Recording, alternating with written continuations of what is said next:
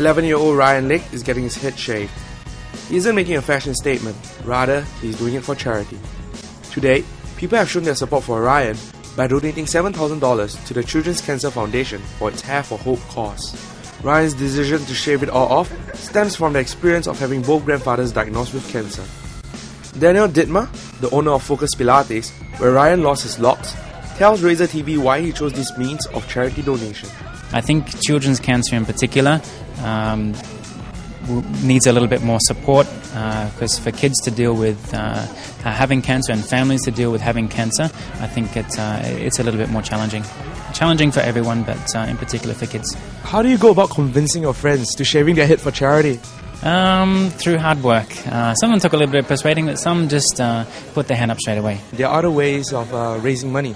So why did you specifically choose to shave your head, Well, I guess it's also a symbolic act, at least for children's cancer, to show support.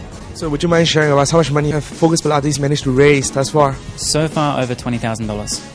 A total of 11 heads is going under the shaver, 10 males and 1 female. Priscilla is the only woman today, and we find out how she feels about getting her head shaved. Great feeling. So what message do you hope to send with getting your head shaved? Come on, all women, come and support me as well. And be like me.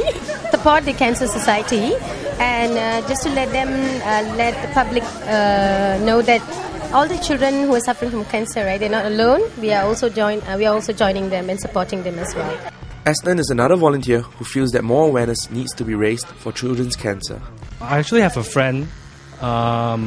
His youngest brother actually has leukemia right now, and he's undergoing treatment. And I've seen how it can devastate a family. So yeah, that's why I'm here. So how much money do you manage to raise? So far, not a lot, less than 1,000, but over 500 so far. I'm hoping to raise more. Now, as you're getting your hair shaved, how do you feel?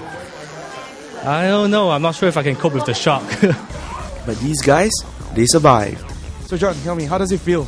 Cool, very cooling. I can actually feel the aircon blowing on my head. Does it feel strange?